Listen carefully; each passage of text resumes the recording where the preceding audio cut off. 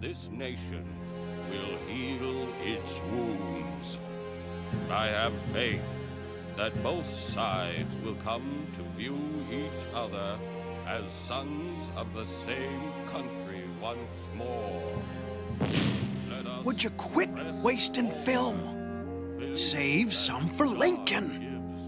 What else am I supposed to do? He's been going on for 2 hours now. Thank you, Dr. Everett.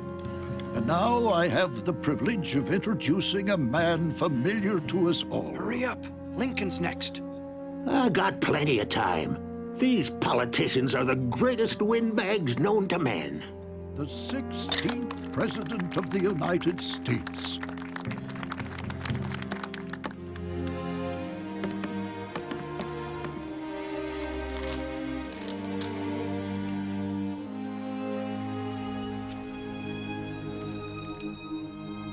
Fourscore-and-7 years ago, our fathers brought forth on this continent a new nation, conceived in liberty and dedicated to the proposition that all men are created equal.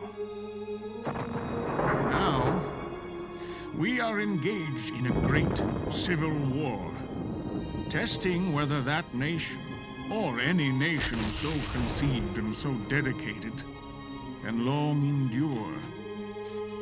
We are met on a great battlefield of that war.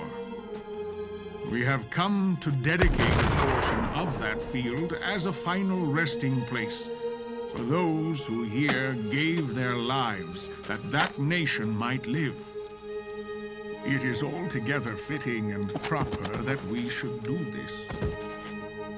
But in a larger sense, we cannot dedicate. We cannot consecrate. We cannot hallow this ground.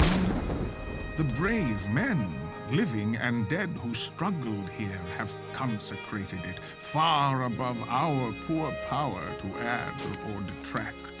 The world will little note nor long remember what we say here, but it can never forget what they did here.